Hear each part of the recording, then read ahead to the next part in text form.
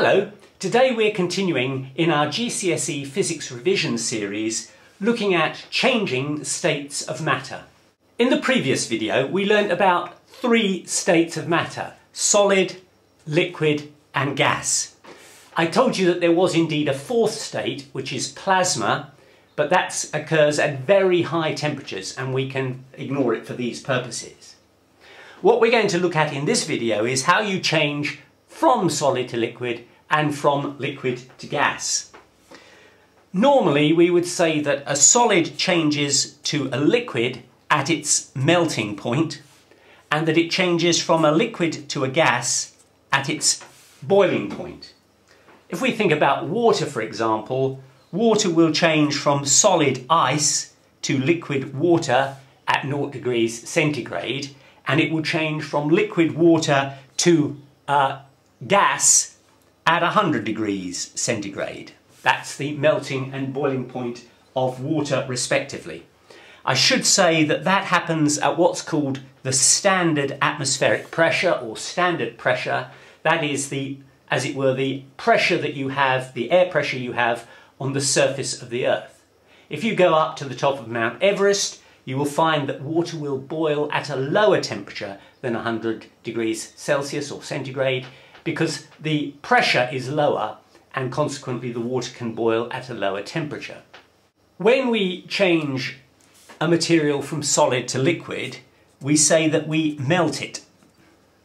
When we change a material from liquid to gas, we usually say, though we'll talk more about this in a moment, that we boil it. To do either of those things, you have to add heat. Put heat into the system in order to change the state from solid to liquid or liquid to gas. If you take heat out of the system, in other words, you cool it, then you go the other way, and when we go from gas to liquid we call that condense, and when we go from liquid to solid we call that freeze. What is actually happening when we go from solid to liquid to gas? Well, we remember back to our previous video where we explained the differences between these three states of matter. The principal difference was the extent to which forces hold the molecules together. In a solid, the molecules are moving very little, there's not much energy. Consequently, there are strong bonds that hold the molecules together. In liquids, there are much weaker bonds. Consequently, the molecules have a much higher degree of movement, they have more energy. When you get to a gas, there's hardly any bonds at all, and the gases are free to go, the gas molecules are free to go wherever they like. They have high degree of movement, high degree of energy. So what you're effectively doing when you go from solid to liquid is you're giving enough energy in the form of heat to, as it were, overcome the bonds that hold it into solid form and give the molecules enough energy to be in liquid form. Similarly, when you go from liquid to gas, you're giving the liquid enough heat, enough energy that you can overcome the limited bonds, the weak bonds, in order to produce a gas where there's hardly any bonds at all.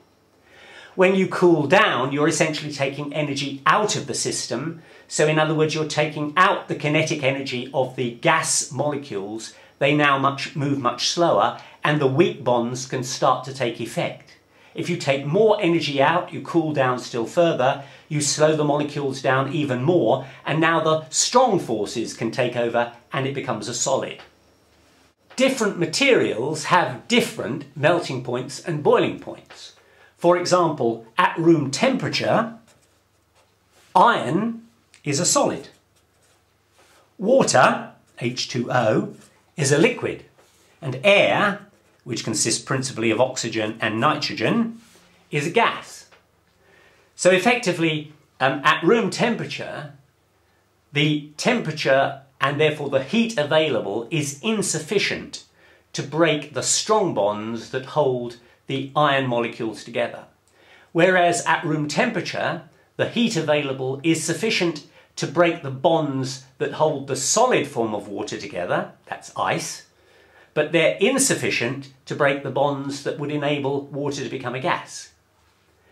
Whereas at room temperature, the bonds that hold oxygen and nitrogen together have long since been broken, and they can now form a gas at room temperature. So we can see that heat going into a system or coming out has two quite different effects. Sometimes when you add heat to a system, you find that the temperature rises. And similarly, if you take heat out, the temperature falls. But on other occasions, when you put heat in, the temperature doesn't change, but the state does. In other words, it changes from solid to liquid or liquid to gas. If you put heat into ice at 0 degrees centigrade, you produce water at 0 degrees centigrade. No change in temperature, but a change in state. And to get that change in state, you had to add heat. Now, so far we've been talking about changing states at specific points, the melting point and the boiling point. But of course, it's perfectly possible for something like water to change from liquid state to gas state at a temperature below 100 degrees.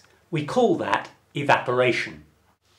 So when water moves from being a liquid to being a gas at a temperature lower than the boiling point, this can even happen at room temperature.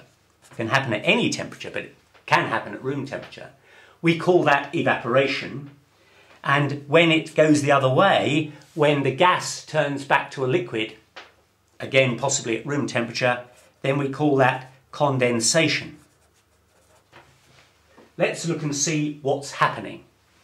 Well, here's a container and it's got water in it. So this is all water. And what does kinetic theory tell us? It says that water is made up, of course, of millions of molecules. And they are all moving because they have some capacity to move. There are weak bonds holding them, and they will have a variety of velocities and in all different directions. Those molecules, of course, are bumping into one another. As they do so, they will exchange energy, they will move faster, they will move slower. So you've got a whole range, a distribution of velocities of all these molecules. Now consider a molecule close to the surface. If it has enough energy, which means it has enough velocity, and if it's moving in the right direction, that is upwards, it can actually escape from the surface, and it has essentially evaporated. That molecule of water has become a molecule of water vapour. It is now a gas. That can only happen, of course, if that molecule is moving fast enough to escape, if it's moving in the right direction. For example, if it's moving in that direction with the right velocity, that will be no good at all, because all that will happen is it will bump into other molecules and exchange energy and probably slow down. And if it's right at the bottom of the tank, again, even if it has the right energy, that won't do it any good, because long before it gets to the surface, it will have bumped into other molecules, it will have exchanged energy, it will have slowed down. So it critically only happens at the surface, and if the molecule has enough energy, and if the molecule is moving in the right direction. And this, as I say, can even happen at room temperature. Now, what happens when those molecules that are close to the surface and moving in the right direction escape from the liquid and form water vapour? Well, what is essentially happening is that fast-moving molecules, in other words, high-energy molecules, are escaping. So the total energy that remains is lower. If the energy is lower, that means the overall temperature will be lower. So the effect of the loss of the fast-moving molecules when water evaporates is that the water that remains, all other things being equal, will fall in temperature. Because what remains is lower energy, and lower energy is associated with lower temperature.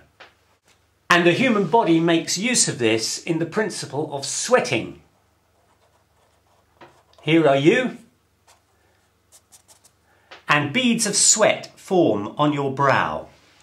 That's liquid. It's not quite water, but let's assume it is. What is happening? Well, you're hot, that's why you sweat. So that liquid is already quite warm. Some of the molecules of the sweat have enough energy and moving in the right direction to escape as vapour. When they do, the high energy molecules that escape leave lower energy molecules behind. That means they are cooler. Consequently, your forehead feels cooler because the high energy molecules have taken energy away and into the air as vapour, leaving lower energy molecules behind, which will therefore have a lower temperature, and that lower temperature is what cools you. That's the principle of sweat.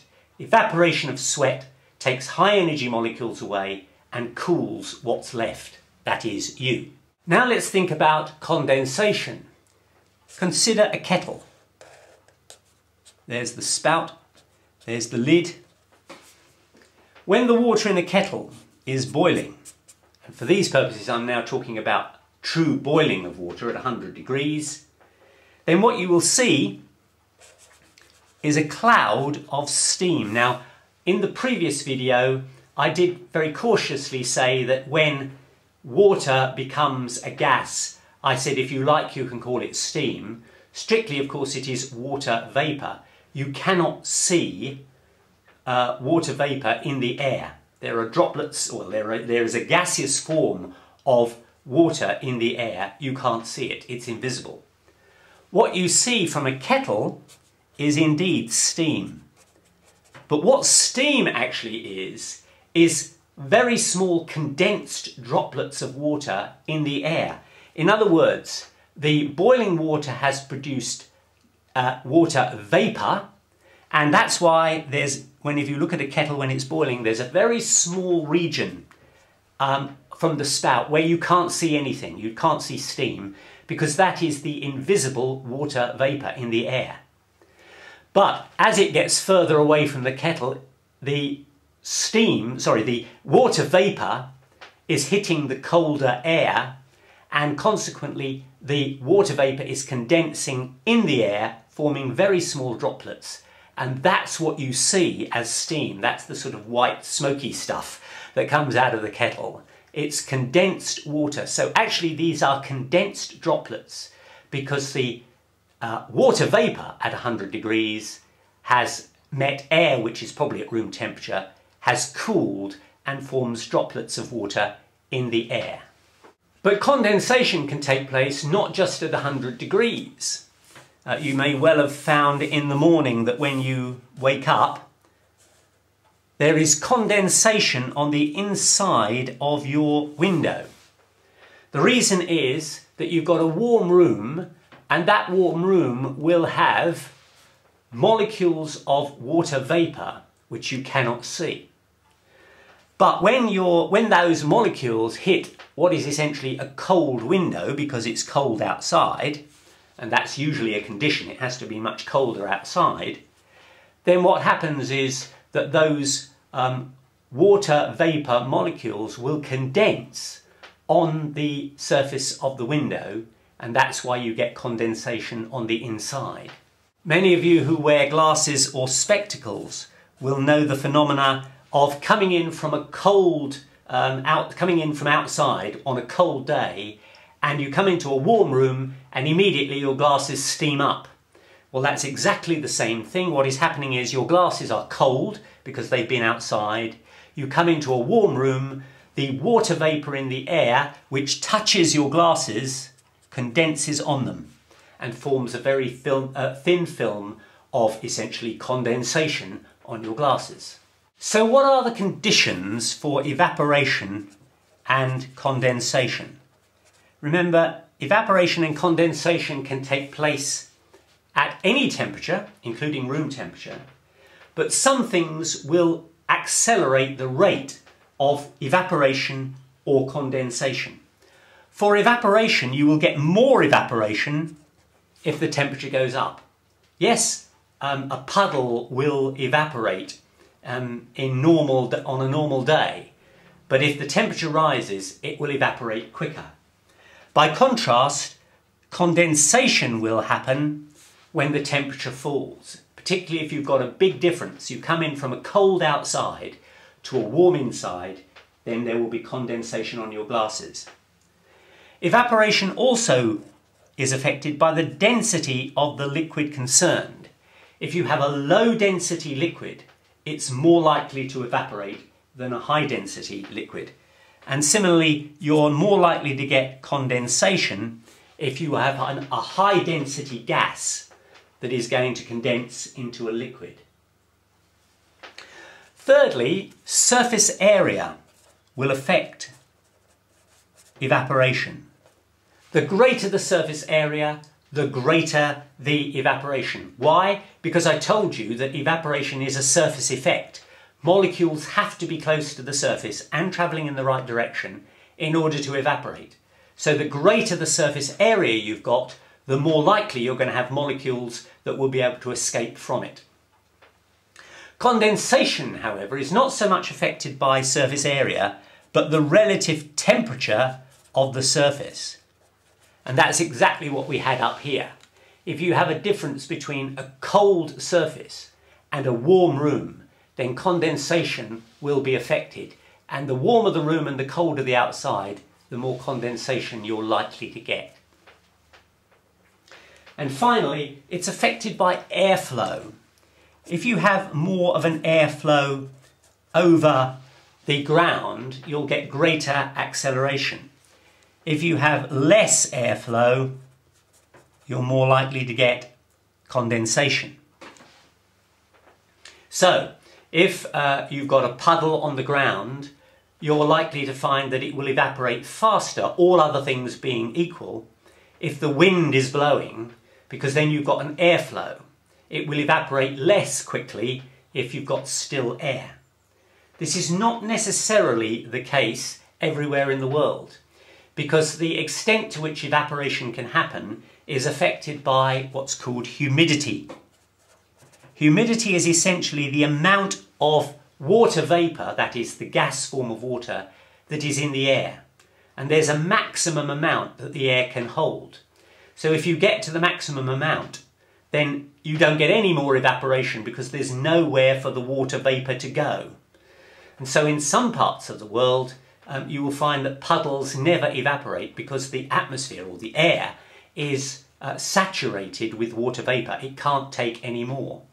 And that's why when you're in those parts of the world, sweating doesn't do you any good, because the water in the sweat cannot vaporise, it cannot evaporate, because the air is already saturated with water. So you feel very hot and clammy because there can be no evaporation.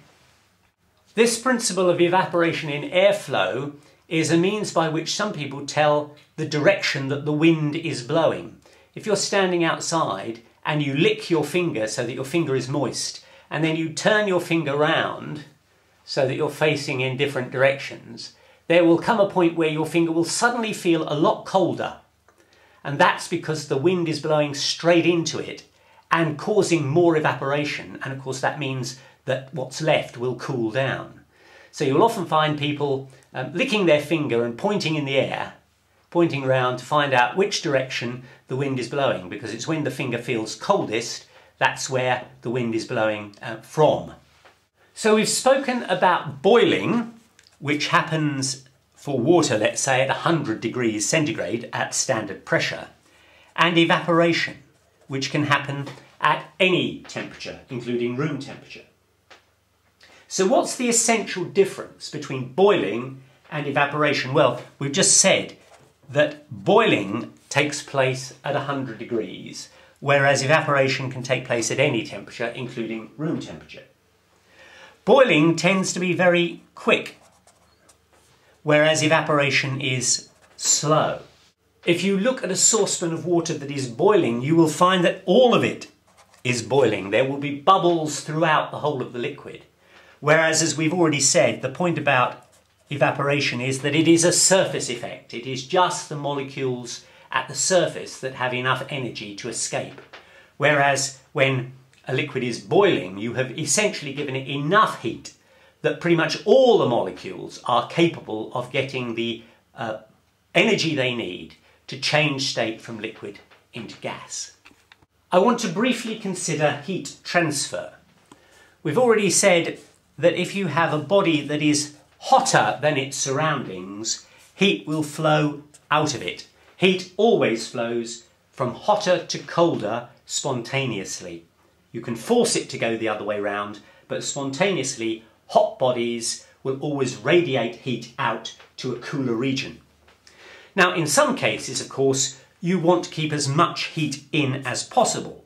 For example, if you've got a hot water tank that you've spent money on electricity heating, you don't want to waste that heat escaping. So you put some kind of insulating material around it so that the heat cannot escape by conducting or convecting or by radiating. That's quite deliberately trying to keep the heat in. But there are other occasions where you want the heat to get out.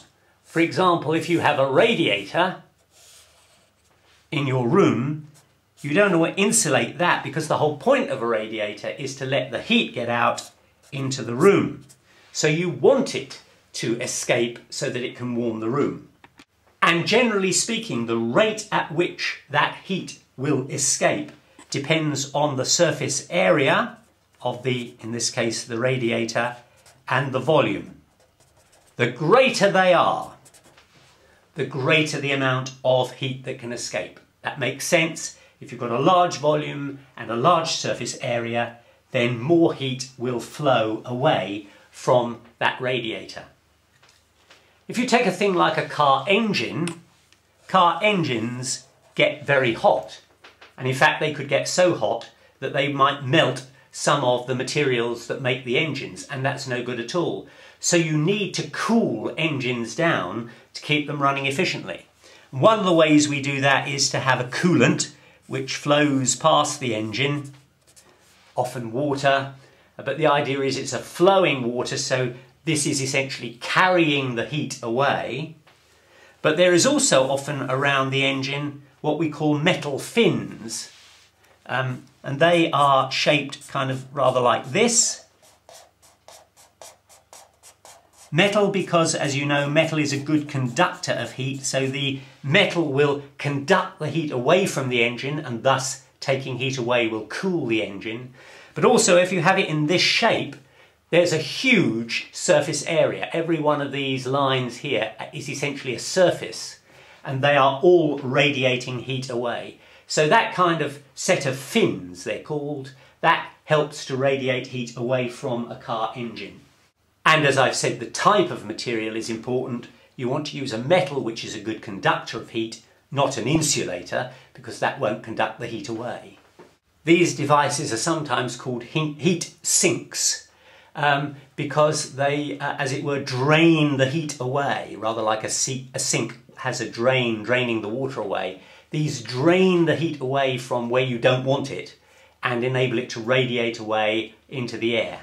So let's just review what we've done in this particular video. We've looked at the general principle of changing state from solid to liquid to gas. To go from solid to liquid or from liquid to gas, you have to add energy in the form of heat. To go from gas to liquid or liquid to solid, you have to take away energy in the form of heat, which means you have to cool it down. What we have learned is that when you add heat, that normally means that the temperature increases. If you add heat to water at, say, 20 degrees Celsius, you would expect to find that it goes up to, say, 21 degrees Celsius. The temperature will rise. But what we've now learned is that heat can sometimes not produce a change in temperature, but a change in state. That is to say, you could take ice at 0 degrees centigrade and add heat and get water at 0 degrees centigrade. Now, there's no change in temperature, but there has been a change in state. So heat sometimes results in a change in temperature, but when you get to critical points, the melting point and the boiling point, heat can change the state from solid to liquid or from liquid to gas.